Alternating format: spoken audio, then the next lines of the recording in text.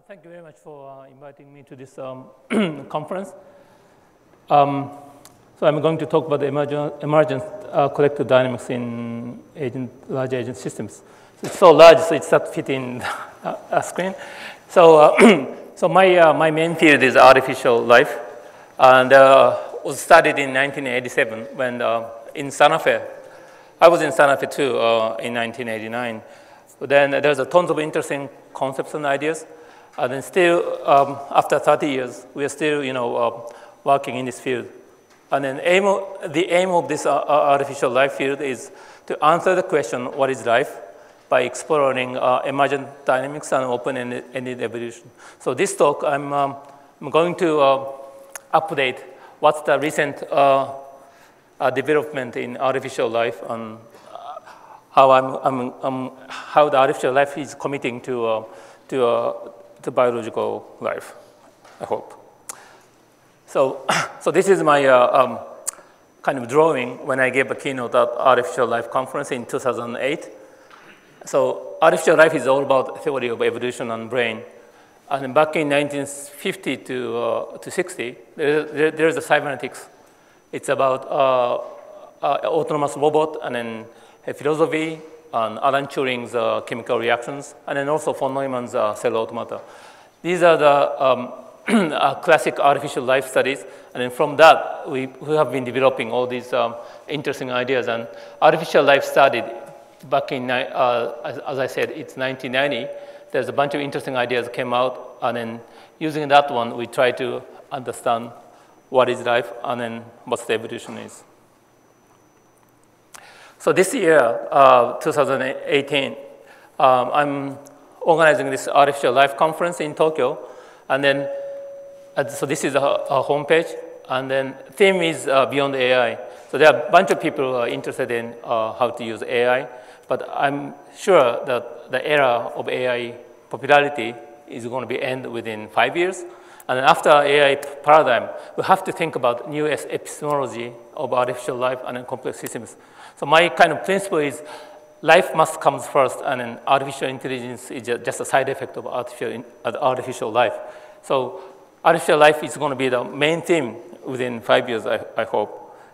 Then, as you know, one of the big challenges for artificial life is how to use new technologies, which we call exponential technologies. So the computer is getting faster and faster. That's the main engine why we can use the deep learning and we can use massive data flows. So using exponential technology, the old ideas, artificial life models back in 1970 and 1980 can be updated. For example, like the game of life, random Boolean network, and also the Craig-Reynolds void model is also can be updated with that exponential technologies. So for the first, my talk is about void model, but void model not in in my computer, but with a K computer and then also a GPU. The void model, you may know, everybody been talking the void model, which is separation, alignment, and cohesions. There are a bunch of ways to write down into the equations, but I didn't check carefully, but this one is more or less like a generic forms of Reynolds model. So simply using this one that I can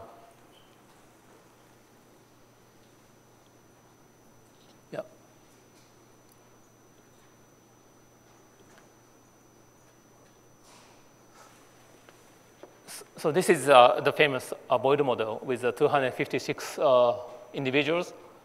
And you can see there's a sort of self-organization of structures and patterns is evolving from random conditions. Even though this is quite a simple toy model, but it took a lot of computer power when back in 1990. But now we have a strong computer, so I was hoping that we can compute more complex ones. So in order to simulate a large-scale void model, we need a GPU and then also a K computer. The K computer is a supercomputer in Japan. But still, it's compatible with the GPU because the K computer is even fast that many people want to use it at the same time, so it becomes slower and slower. So this is the periodic boundary condition in a three-dimensional space. Then the numbers of the individual is 2048. So there's a big flock is going from here to here. So going from the left to right, that's what you can see here, right? So because then it's a next scale is a 16, 3, 8, 4 to the 11th. Then there's different kind of structure emerges, like this one, which is connected by this small snake-like structures. And next scale is 130,000. So apparently, oh, by the way, so density is the same, right? The space is getting bigger and bigger when we increase the numbers of the individuals. But the density per space is also, it's always kept constant. And then you can see some interesting structures in there. Then we can even scale up to next level. Sorry. So this is 500,000 numbers of the birds. It's not bird, but it's individuals of making flocking behaviors. So this structure is something interesting that, well, when I gave this talk, the biologist studying birds flocking behavior raised his hand and he said, this is not birds. But I knew that. But, so this is something like abstract flocking behavior that you can simulate with a bunch of birds. And then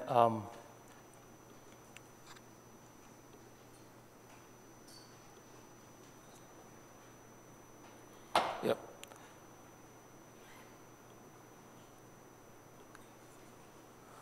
So one of the big questions with this system is how to identify each flocking behaviors. So usually the people assume there's one simple flocking behavior, but actually what happens is there are many of them. So I use like K-means. It's one of the simplest clustering method, or self-organizing map, or DB scan, or even deep neural network to classify what is flock and then how many flocking behavior, flocking patterns that you can find in this space. That's what I was working with. Then one of the one of the methods that I was using is not three-dimensional real space, but we have to use a four-dimensional metric space. So x, y, z plus the amplitude of sorry, it's my Gmail. Amplitude of the speed is also the important dimension.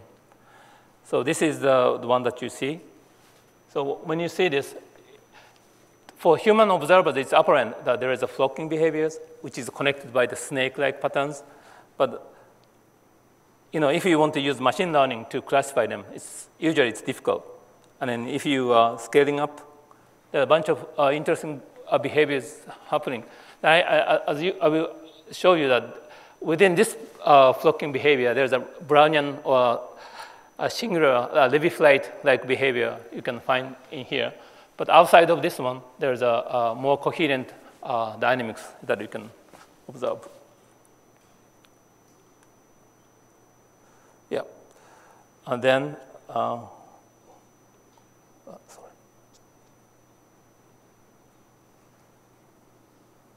Yeah, going back to the.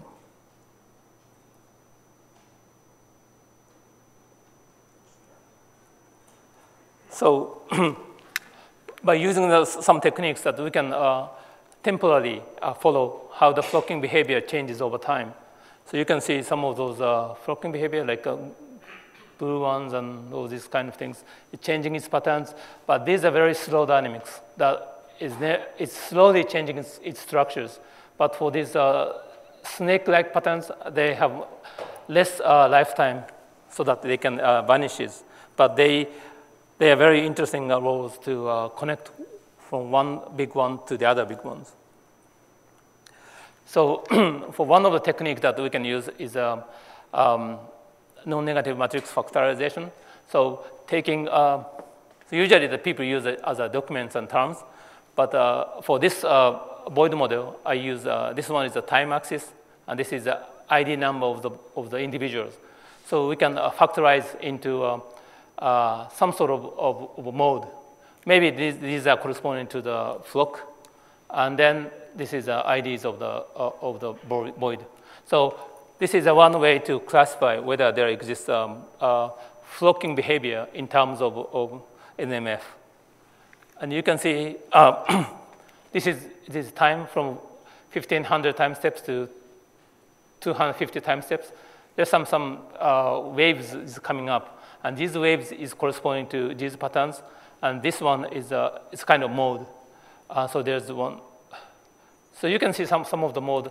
So even if you have a big block, and there's a bunch of different mode is coupling with each other and then evolving in time. Then we looked into the speed. So this is a velocity, and this is a fluctuation of the velocity, and this is the density, local density, and then also this is a local density fluctuations.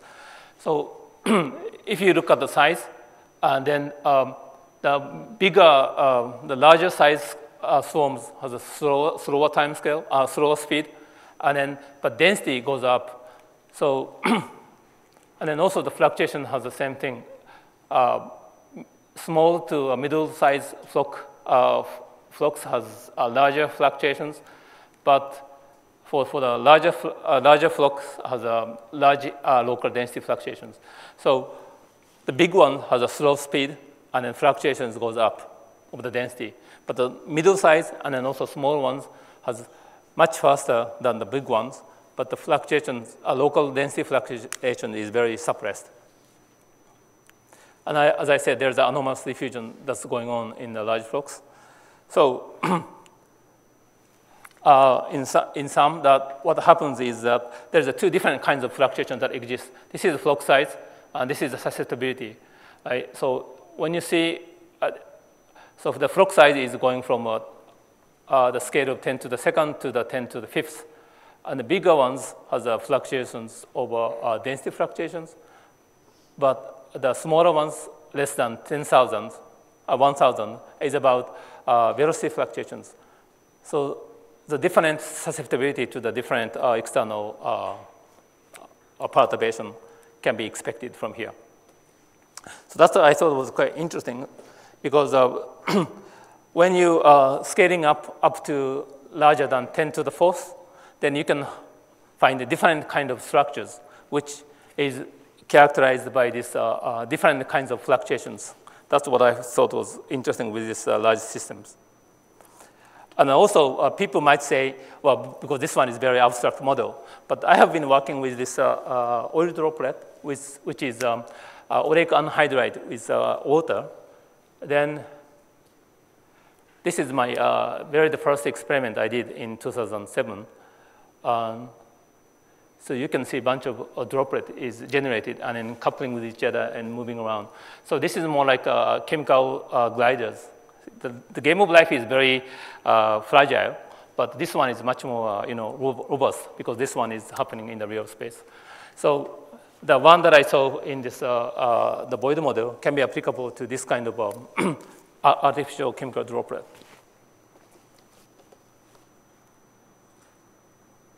Yeah. Then I was thinking that maybe, so the one that we have found can be applicable to the honeybee stuff. So I was, fortunately, I've been working with Gene Robinson in the University of Illinois. Then we have analyzed how the honeybee hive is going to show any kinds of collective behavior or not. So we have 5 different honeybee hive. Then each bee has a QR code on its back.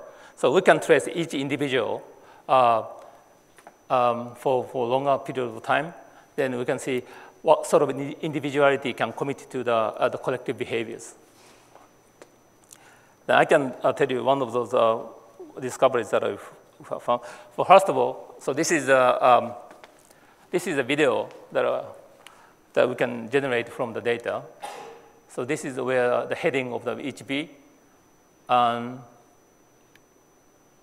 the data is like this one, right? So this is time, and this is the positions in two-dimensional space, and this is the heading directions, and these are the bee ID number. So when the line is connecting to one individual to the others, means that the bees are interacting with each other face to face.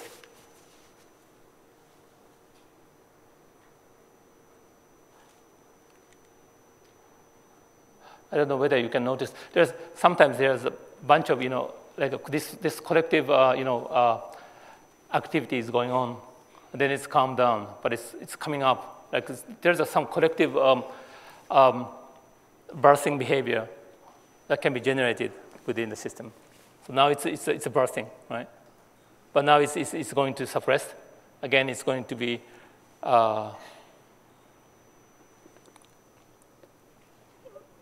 happening again, right? So in order to analyze this one, we look into this time series, and this is the kinetic energy. So we can define the kinetic energy for each individual bees, like for each unit of time, how much distance each bee can move around. So this is the definition of kinetic energy. So we can define total kinetic energy of the nest. So the nest, so this global kinetic energy is bursting over time, and here this door was open. So first of all, the honeybee hive was in a closed set, but then the door was open. So honeybee can go up, go outside, and then can come back. So the question is how this bursting behavior changes when we open the door, and then before and after the door opening event. Then we noticed that there is an interesting two different characteristics of bursting behavior. One is an endogenous burst, which might be caused by the interaction between bees, and there's an exogenous burst, which is caused by externally. There's kind of stimulus is coming from outside. That's why the bee becomes activated, and then there's big bursts coming out. So I looked into this. So this is time, and this is how the kinetic burst, global kinetic burst is going up, and you can see this is for the endogenous, and this is for the exogenous. So endogenous starts very slowly, but exogenous happens rapidly. So I try to understand what causes by this kind of thing. So because we have a QR code for every bee, so as you see here, right? So this is the global kinetic energy. So before this global bursting happens, first of all, this B57.4 is activated, and then another one is also activated. But this one is a queen bee, so it's always activating. But this B57.4 or B31 is only happens, at a certain period of time. So in this case, 57.4 and B31 started to the bursting. Then the other one is also start to burst. So we try to, again, we are using like NMF, negative matrix factorization, and see what sort of mode is we can see here. So for this exogenous burst, there is only one or two, it's a maximum. Almost all the bees are contributing to this bursting behavior. But for the endogenous ones, there is a sequential activation of bursting behaviors. First of all, some bees become activated, and then those bees going to activate some other bees, then other bees going to activate. So there is a cascading processes is going on here. But for the external exogenous burst, there is no such cascading bursting behaviors. It's more like everyone is going to activate at the same time. So we are using, this is multidimensional scale. So which one causes the birth?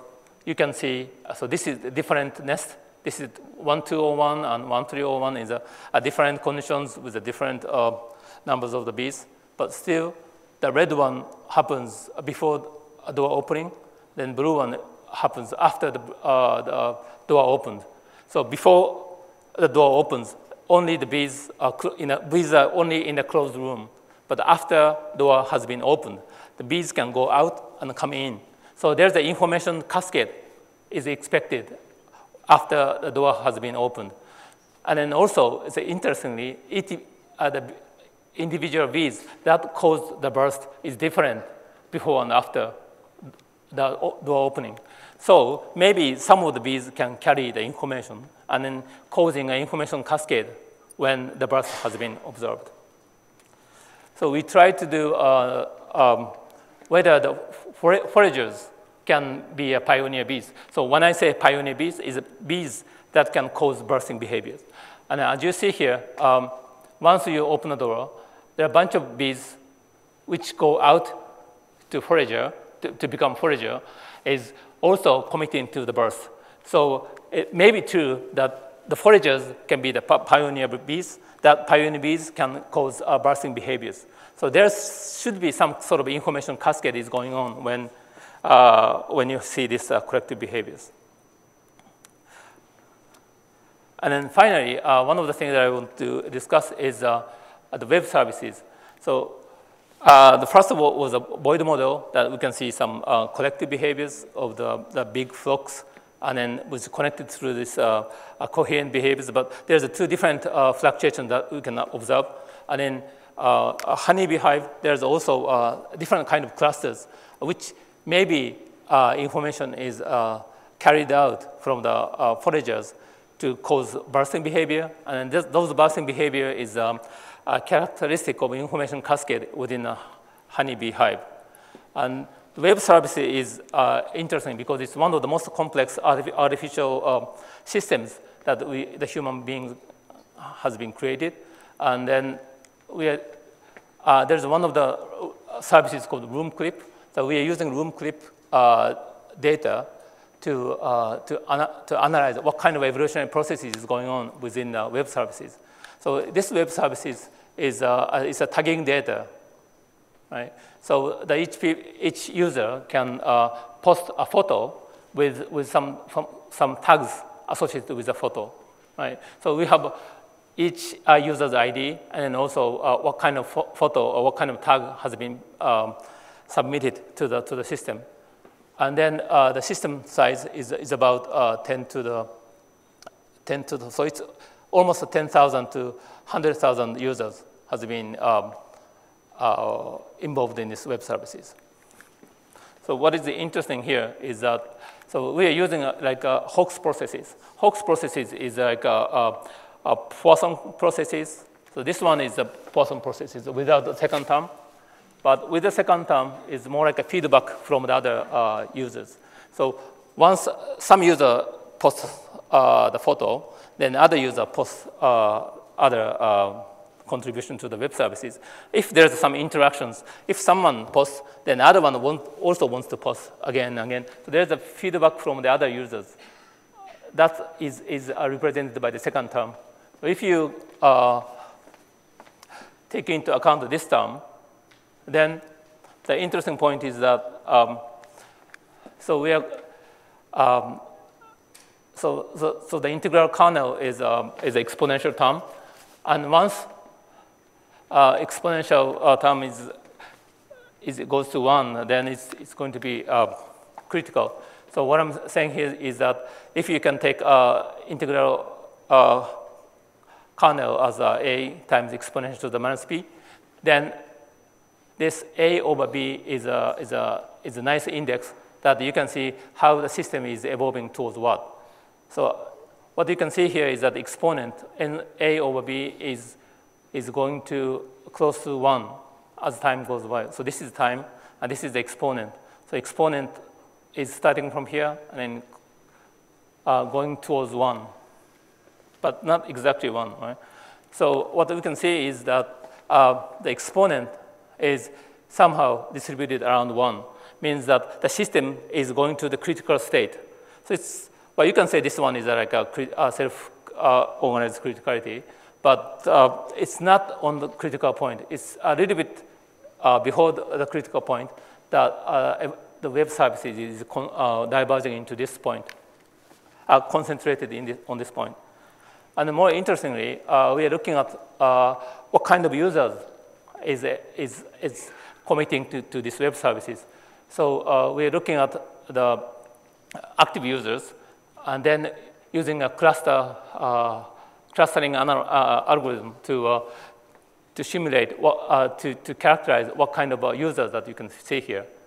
And then the distance between users is measured by the Jensen-Shannon divergence, which is if the two users are using the same word, same keywords, same tags, then we say these users are close to each other, right? So at one threshold, we see three different communities.